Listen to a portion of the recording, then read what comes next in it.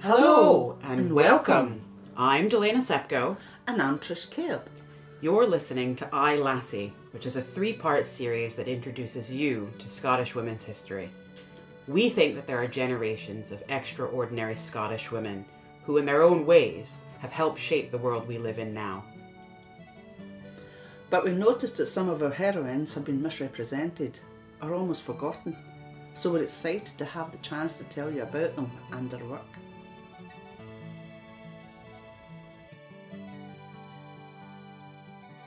In this episode, we'll leave 1928 and jump to today to discuss some of the legacies left by the women we've come across in this series.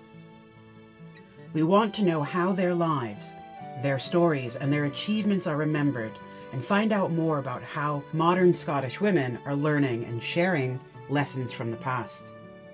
But why should we pay any mind to things that happened 100 or 500 years ago? Why should any of that matter now? Because the present isn't separate from the past or the future.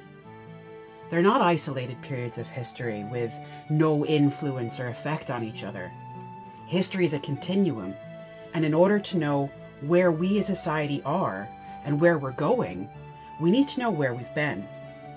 The best way to know the past is to do the research, to study it and share it.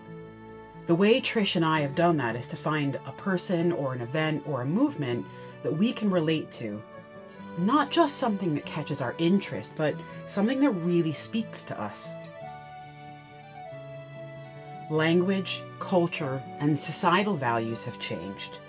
There's a lot of difference between how we live and think today and how women 100 or 500 years ago lived and thought. But we still have the same hopes and desires. That's not changed. People, both men and women, want to be safe. We want to be well nourished. We want to be stimulated, mentally, emotionally, and physically, so that we can live and not just stay alive. So even though we think that there's nothing in common with Mary Elizabeth, there is. To find out what exactly it is we have in common, we need to have a look at the legacies left by some of these and other women. To do this, we'll speak with Caroline from the Glasgow Women's Library, the UK's only accredited museum dedicated to women's history. Yeah, I'm Caroline Gosden, and I'm relatively new as a member of staff to the library, actually. I started at the end of last year as a development worker for programming and curating and participation and partnerships, so quite a long title, but I think it's really to reflect the sort of like multifaceted nature of the stuff that happens at the library, and they're very keen for things to not get siloed into areas that don't communicate with each other. So my job is to kind of go between different departments, but I've got quite a history with the library. Apart from working here, I've done a lot of my research. When I was at art school. My research was kind of about the beginnings of the library, so I do sort of know it, and I've known the library since it was in Trongate, which is where I first kind of did interviews with women who were involved in a project called the Rule of Thumb Project, which was about domestic violence. It was fun. I think it was an award-winning project as well. So Congratulations. So well, I was just interviewing the women, not winning the awards. They were winning the awards. So yeah, I've got this kind of in and outside perspective of like being a researcher and artist in the archive, and now coming here to work really recently. So yeah. Well, for everyone's benefit, can you tell us what Glasgow Library is, and what it's for, who is it for, and how did it come about? Yes, so it's I don't know if I want to say that it's a misnomer, because it is a library, so I guess that's first and foremost, but it's also a museum and an archive. It's the only accredited museum of women's history in the UK, and it's been recently given the title of National Treasure as well. I heard, yes. Yeah, so it's got all these different parts, and I guess that involves the museum We've got a big collection of books in the library, and it's free to join the library for everyone. Mm-hmm. And there aren't any fines on the books, which is always That's worth unusual. saying. And then we get a lot of people coming into the archives as well to sort of research women's history. So we've got the kind of purpose-built archive, and we've got an event space as well, and we do a lot of all sorts of different events. We do our own series called Herland, which can vary between like poetry nights to Kayleys to all sorts of things that are just about celebrating women creatives. We're a sort of place of lifelong learning, and that's really at the heart of everything we do. So from as I said, the community room that we're sitting in, we have like English as a second language courses that women can attend every morning. So, and you can also, we've got lifelong learning assistants who tutor women individually in that as well. And it's about kind of anchoring that learning to women's achievement as well. So sort of using our collections and resources. And we're also an exhibition space, so we have artists come in and make shows. So we've got a show on at the moment. It's dotted about different parts of the building, and that's about artists responding to the histories we've got here and making work. So yeah, a little bit more than a library, but also a library. Okay, so I get the library part, and that it's library plus. Yeah. What about the women part? Is that is it a library about women and women's endeavours, or is it a library for women? Is it? Yeah, that's the bit I should have that's all right. said straight away. So it's all about celebrating women's achievements and empowering women now to kind of like move forward and sort of like thinking about how we can learn these histories that are maybe not spoken so much. So yeah, that's the main thing that drives all the collections. Can men use the library? Yes, the library is for everyone who's interested in women's history and women's achievements and celebrating those things as well. So yeah, we work with certain sort of safe spaces as well, which are women-only spaces for different events, but we also do events that are open to everybody. And as I said, anyone can join, anyone can come and see the exhibitions. And what about the Glasgow part? Because I'm not 100% on the sort of origins and the beginnings of the Glasgow Women's Library. Why Glasgow if it's the only accredited museum in the country? Was there anything particular about Glasgow that made it a suitable place for that kind of collection and that kind of attention? Well, the origins of the Women's Library are in the sort of 1990s when Glasgow was awarded City of Culture. That's right. So that's really kind of the moment that spurred on these the original kind of women activists who are still involved. So Adele Patrick and Sue John to sort of respond. What they were really thinking about was the idea that, you know, the light of Glasgow, the light of the world was going to be shined on Glasgow at this point, and, you know, what was the cultural offering going to be? And they, I think Adele's quote is, "It looked very stale, pale and male."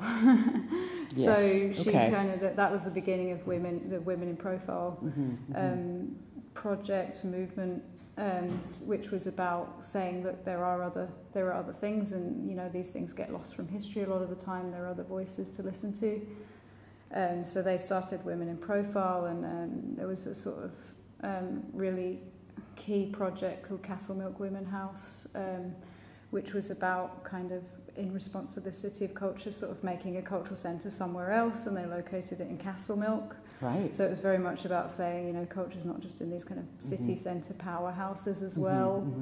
But I think it was always, you know, also about thinking about what sort of support structures you need in order to be creative. So that was about creating a space for women who might feel isolated, who might not have like the networks or the confidence to be creative.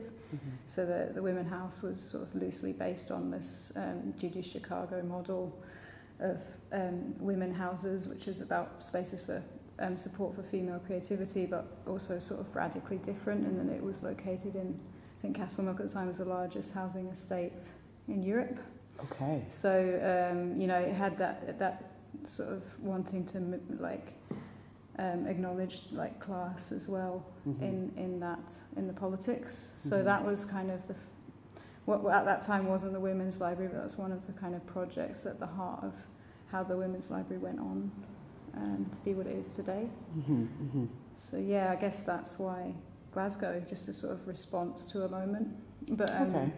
yeah, I mean, Glasgow Women's Library does a lot of work nationally as well. So sort of going to different festivals and doing workshops and all sorts of things elsewhere. Okay. So it's really, you know, on the one hand, really rooted in Glasgow history, and really also still interested in sort of local women and those perspectives, but also reaching out sort of to other places and encouraging other women's libraries. It sounds like there's an eye to, you know, what else is happening around the UK. Yeah. Potentially, what else is happening around the world. Yeah.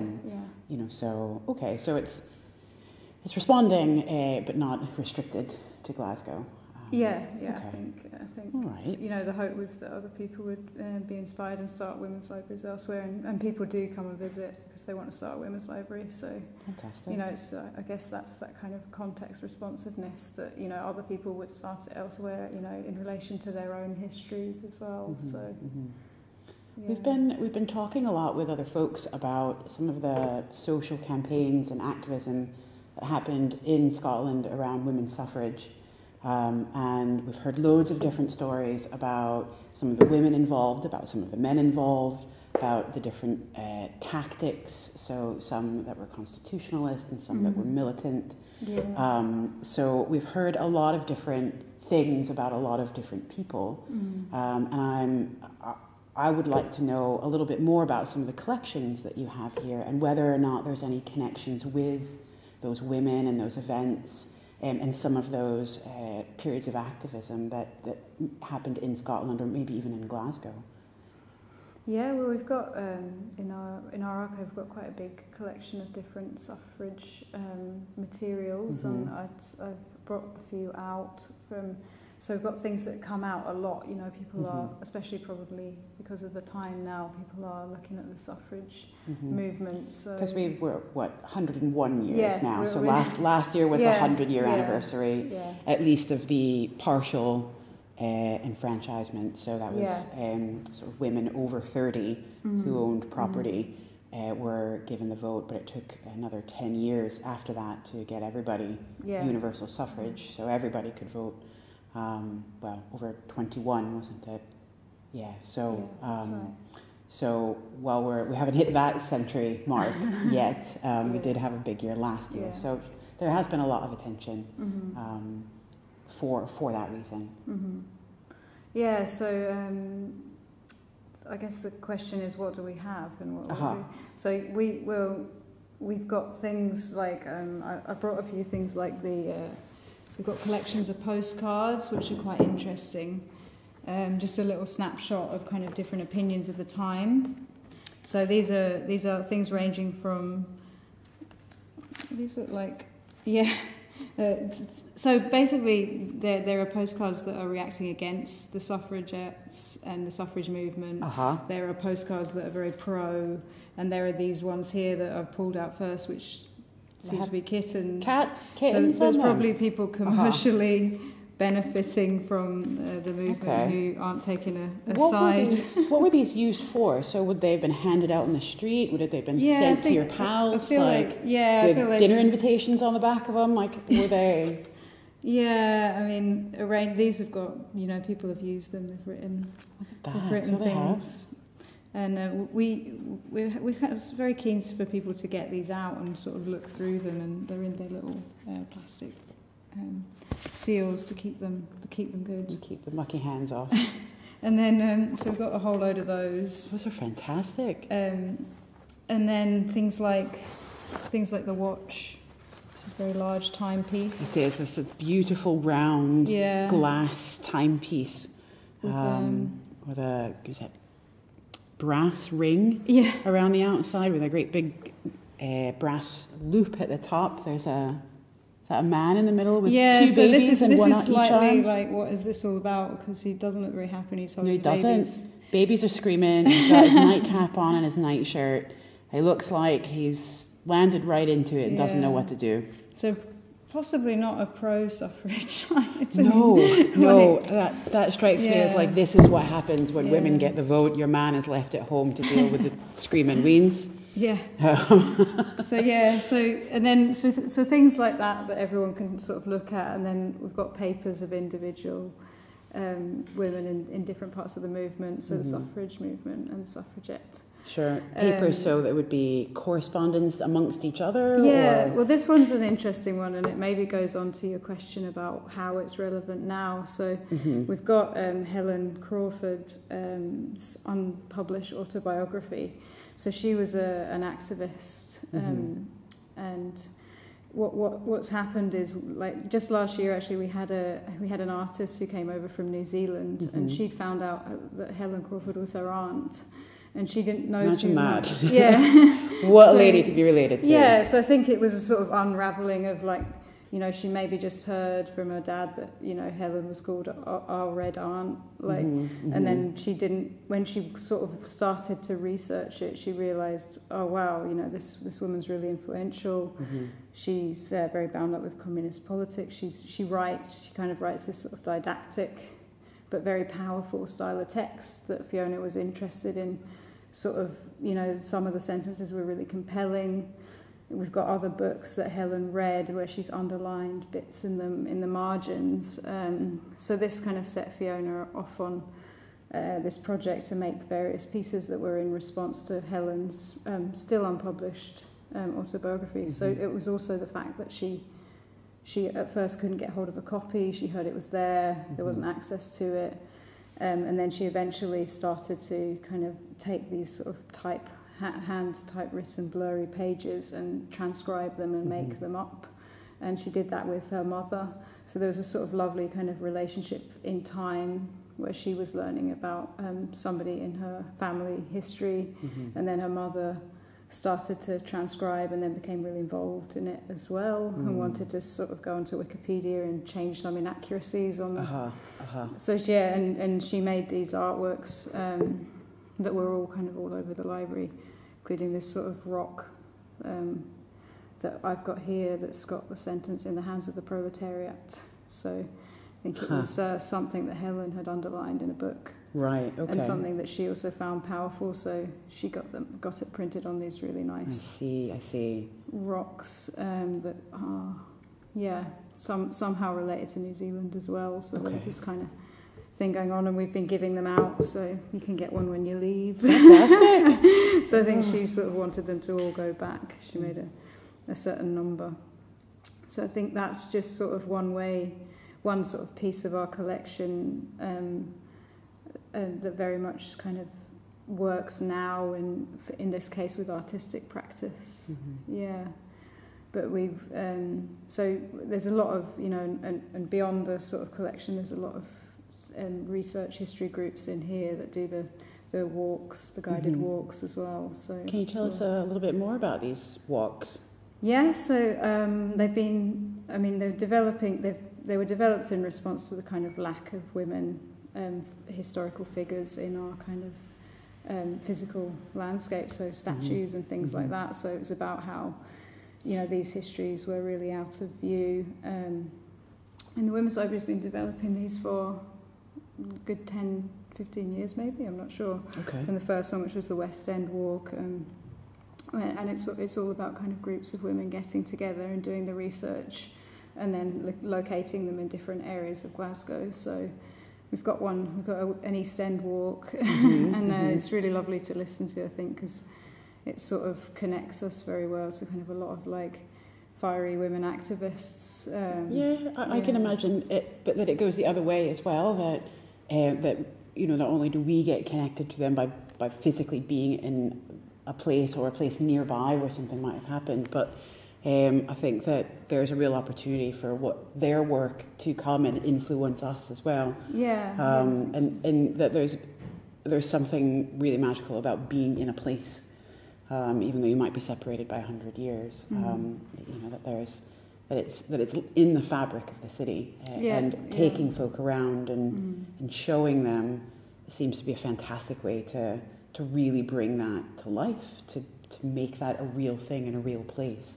not just a name from the history books. I mean, absolutely, because I think it is about how that gets embedded in our memory, and I think one of the issues with like women's names is the sort of forgetting and the processes of trying to remember the names, and I think being in the places and thinking about those histories in there, it just kind of embeds it in a good way. You can sort of think of an area quite differently, or you can see kind of reoccurring patterns. So the East End Walk, when it talks about Bridgeton, is really, you can sort of see, even when it starts to talk about weaving as a kind of craft that's always had a very radical history, and then it goes into like all the different kind of rallies that gathered on Glasgow Green over the years, and up until, you know, I suppose the big one that I can remember in recent history was the anti-Iraq war one, you know, started there. So it's like, it's nice to kind of listen and hear back, and you know, a lot of the time at the heart of these kind of rallies women were organising. So there's so it's great to listen. There's I'm thinking of one woman, Betty McAllister, who ran a fish shop, I think, near here, and she was always sort of like gathering. The fish shop was called The Office, and she would sort of gather people for different campaigns and things. And again, that was she's called Battling Betty, I think. So she's one of the she's just one of the many women who come up in those histories. Also, it's like a nice wee tie-in, because I think eventually she was voted as Scots Woman of the Year in the 80s, I think. And also Adele Patrick has had the Scots Woman of the Year honour. Your very own. Yeah, so it's a nice wee kind of tie-in. Yeah. Oh, that's lovely. I think about, in doing this and putting all of these materials together and speaking to everybody so far, it makes me really think, why should anybody who's not come across any of these names before or know very much about women's suffrage, why is this important? Why should maybe they take a little bit more time to get to know them? What is it that maybe we can learn from them? I think it's, for me, it's like, it's a massive history that most people don't know about, and I think it's the sort of consequences of like that, you know, on an unconscious level, where you're kind of in the world, and like there aren't any records to say, you know, as a woman what you've achieved, kind of thing. You've been anonymous in statues. You have certain roles. You're kept. You know, traditionally you're meant to stay at home or whatever. And I think it's about like having the confidence to act. And somehow I feel that like knowing a history, and there'll be, you know, because it is a very large history, and even the suffragette stuff is quite well known now. We still know just maybe one or two names, rather than, you know, and maybe we won't relate to the particular names that, you know, have kind of come up to the top of, like, you know, and so it's about, you know, Fiona's journey to kind of figure out that her aunt was one of those names, and then she's got a kind of personal way in. But I expect that there's more than one sort of way in to that history, in terms of there'll be sort of working class histories of struggle, there'll be kind of learned women, there'll be all sorts. So I think what is important is being able to sort of relate that history as something that you're part of, and then giving you the confidence to kind of act in the present moment. It feels like you're kind of supported by that. So I think what the Women's Library is great at is sort of figuring out all the different ways that people need supported. And I think often these sort of support structures that make it possible to act are quite invisible. So you could be kind of like sort of moving through the world and being quite successful and not realise that it's these histories that have made you confident. Or so it's about kind of giving other people, you know, who may be more on the margins of history and those things, the feeling that you know, the confidence to sort of act as well. Yeah, and I feel it's that kind of thing that's important to learning as well, to kind of go on and learn things. You need to sort of relate them to yourself. You know, you can learn about stuff that's very distant from you, but I think those sort of threads of personal connection, it's like when we talked about being in the place, you know, people learn differently as well. So I think it's really all those things. Because we've also seen that it's really difficult to talk about women's suffrage in the UK, let alone in Scotland, like specifically in isolation. That there were so many other forms of social activism and campaigning that were feeding up to and came out of. So it's not an isolated time period by folks who were only interested in that cause and in that campaign. We've seen that there was big education movements, women's education, a lot of work done at the end of the 1800s to help get women into higher education, to medical programs, and to graduate with the same qualification as men. There was a lot of work in housing and housing conditions. We have spoken to folks about Mary Barber, Govan's own local hero, and so you wonder, we keep hearing about Mary Barber, but did Mary Barber really do suffrage? Well, she did a lot of other stuff too. And I think that it's really easy to just try and look at it, or to want to look at it in isolation. But it's this mix, I think actually, that provides more opportunities for folks to make those connections because it's so rich, because it's so dense. Dense also means that it's hard to kind of get your wee finger in and get a finger hold into the topic. It can be really confusing with all of the organizations. They've got really long names. You boil them down to acronyms, and maybe they have an argument, they split, they make two, and then this kind of but it can be a little confusing at times, and having small places or people, more smaller nuggets to ingest, have actually helped me get that foothold into it. Maybe it's one woman's story, maybe it's a particular place in Scotland, or maybe it's a particular reaction to something that really starts to give me a sense of what happened there and the work that went into all of that. It's a big movable sort of time period with a lot of different contributing kind of concerns and people, and it's lovely that here at the Women's Library that you have access, that people have access to some of these things, like that beautiful watch, like postcards, with somebody's actual handwriting on the back. That makes it real. That makes it a thing that actually happened, and it can be really compelling to come and hold it in your hand or read somebody's direct words right out of their diary. It's a really lovely resource that it's not just limited to women either, that anybody who's interested in these topics can come and engage with those. So I would encourage everybody to come down and at least come say hello and see what it's all about. Have a look at the events schedule that's on. Maybe check out one of these walks that happen both in the West End and in the East End. Oh yeah, we've got a range of walks, and we're still developing new ones.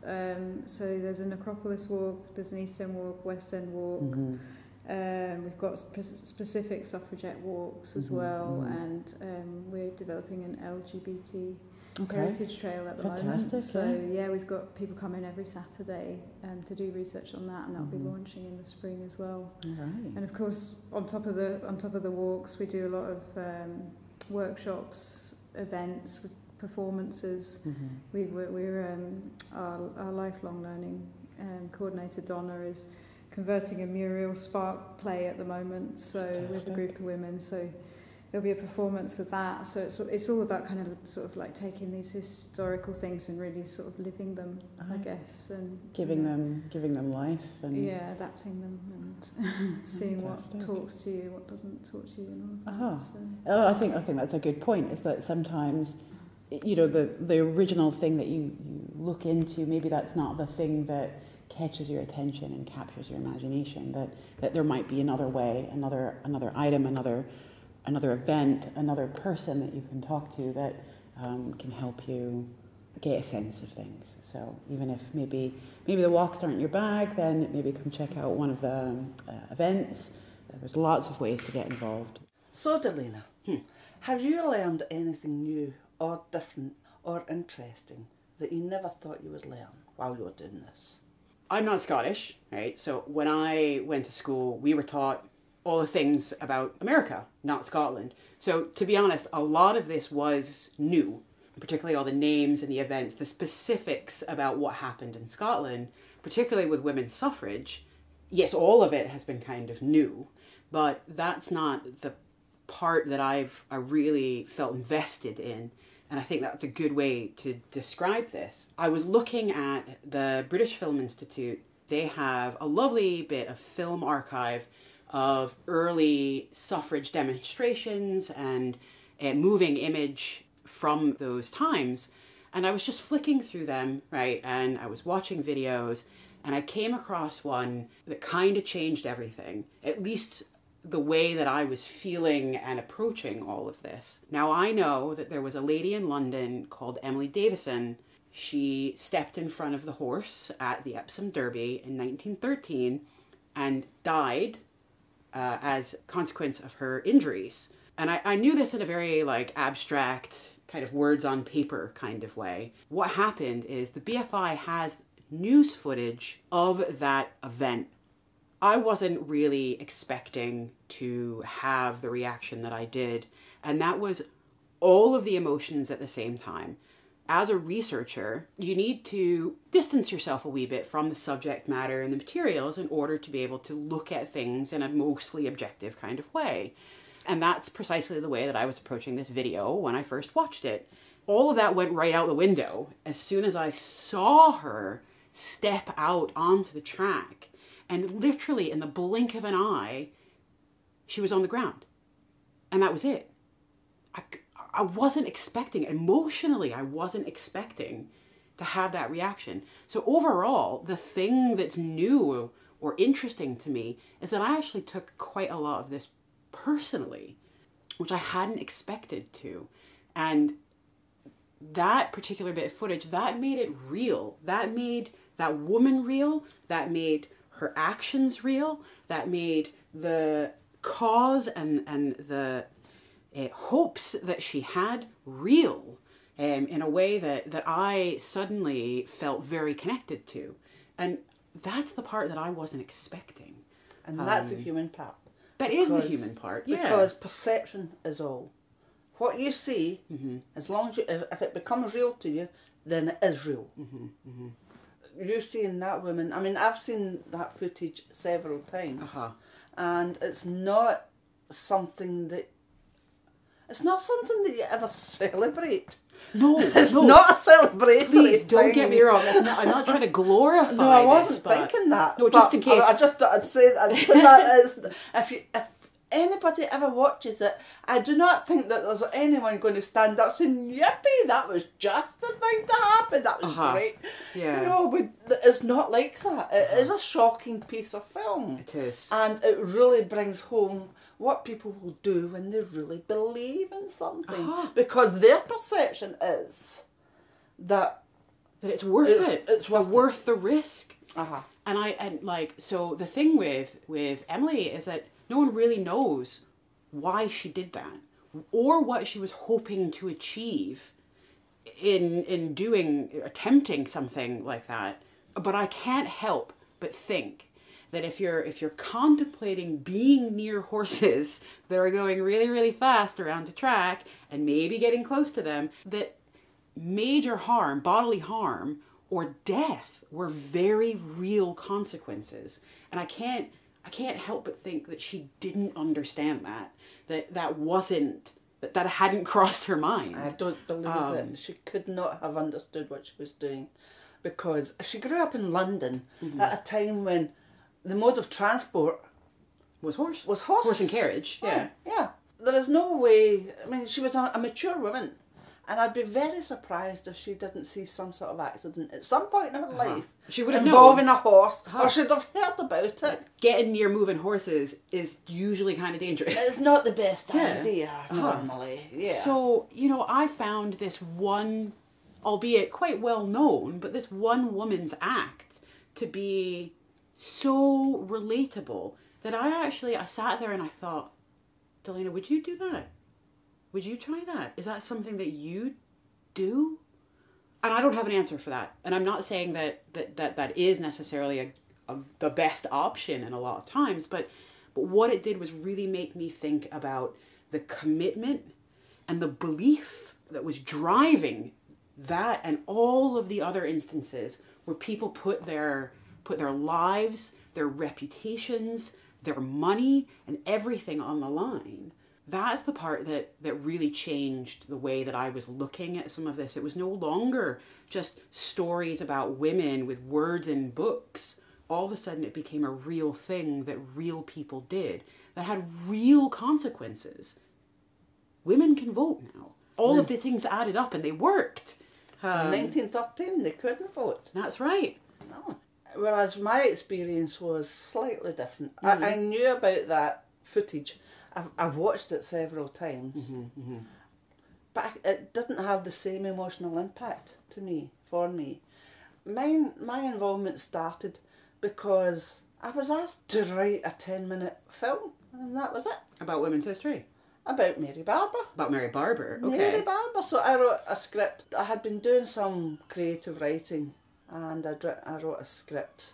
And it was just a monologue. And I put Mary Barber in the middle of it all.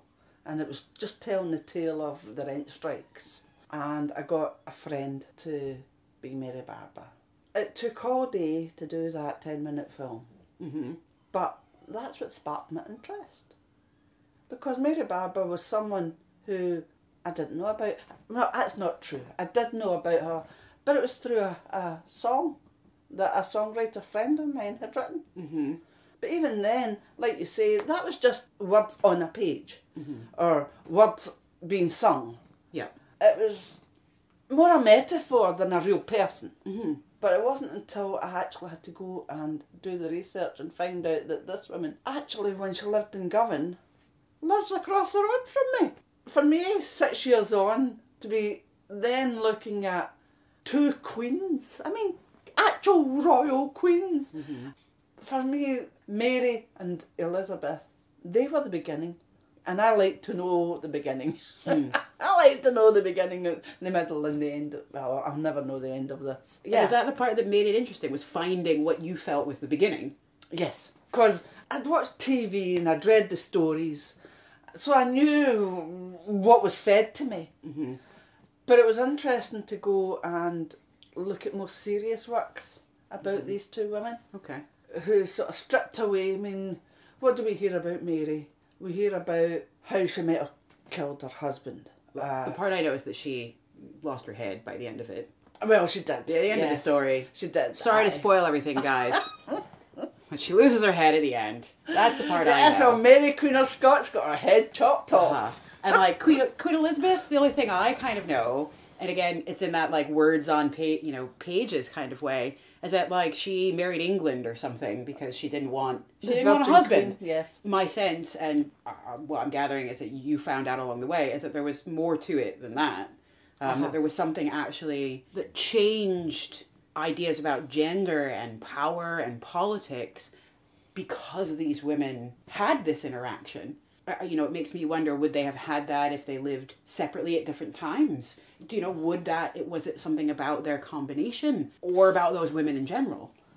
No, it was a combination, and also it was the fact that they were ruling queens. They weren't queen consorts. No. They were the rulers. They were the ones who had absolute rule over the kingdom that they ruled. Their word was law. And this set in motion. This whole idea of being a woman in power at a time when such a thing was an anomaly. But not only was it a woman being the anomaly, there were two women living next door to each other, kingdom-wise. Sure. They were both anomalies in the whole of Europe. Well, and that just kind of went, oh. Yeah.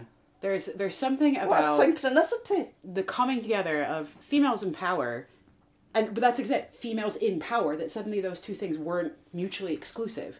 I mean, albeit there was a heck of a lot of opposition, there were loads of folks that didn't think that was all right, that wasn't God-given, whatever their kind of rationale was around that. There was still a lot of opposition to their being in those roles. All you need, though, is one instance. And in this case, we had two instances at the same time of women going, do you know what? No, I'm in charge.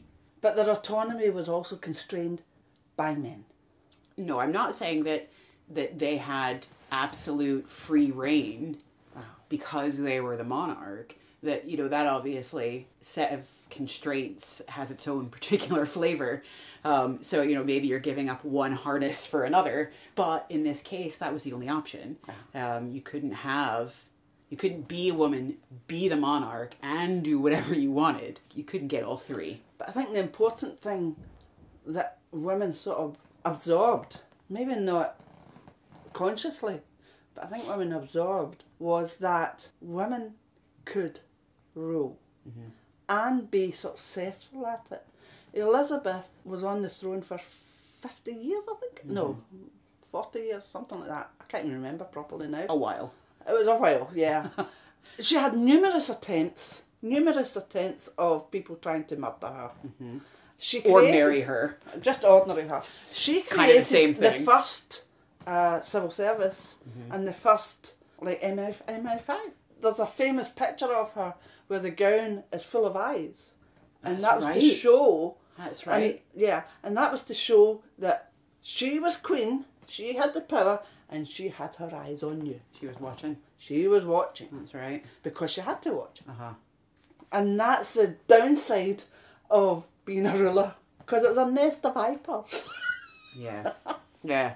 That doesn't, whether you're a lady monarch or a man monarch, I don't think that changes. It doesn't matter, no. I don't think that makes a difference one way or But the you other. just have this extra cachet, for me anyway, of being a woman. I mean, I've really enjoyed doing this series. I mean, it's been an excellent opportunity to become more familiar with the way that Scotland came at, in my case, women's suffrage. It's been really good to hear about how maybe all of that might have started, 500 years ago. It's been nice to kind of weave this narrative together and to speak with other people about how their take on it, how they've been ingesting and sharing those stories, and in some instances, keeping a lot of those legacies alive. So we've been really lucky to have all of that input as well. It's made me realize that there's a lot of people doing a lot of good work. Yeah. And it's been a real pleasure to speak to them about it. I hope that you feel the same way. Oh, absolutely. But also, one of the other fun aspects of it is the conversations that we have had. Just exploring these themes and these thoughts and, discussing these people that you have been interviewing and what comes from that. And it's just all a great learning curve. It is. And... all along, the purpose of putting this together has been an introduction. It's not a massively in-depth in any particular place, in the hopes that, in celebrating International Women's Day, in Women's History Month, Happy Women's History Month. That's right. Women's History Month.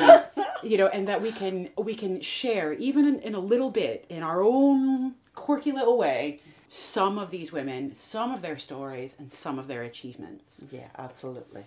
So, thank you, Trish. Thank you, Delina. It's been an absolute pleasure. It's been an absolute fantastic pleasure. Thanks a lot, everyone. Thank you. This is Aye Lassie, and we wish you a very happy International Women's Day and Women's History Month. We'd like to thank everyone who helped put together episode 3. That's Caroline Gowsden, Sue John, and Jenny Noble from the Glasgow Women's Library.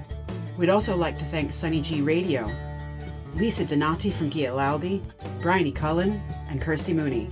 Thank you, thank you, thank you. Want to find out more or listen to this show again? Head on over to sunnyg.com/Aye Lassie to play this and other episodes as many times as you like. You can also check out extra materials related to each show. Feel free to get in touch via our Twitter account, that's @Aye Lassie Radio, and let us know what you think.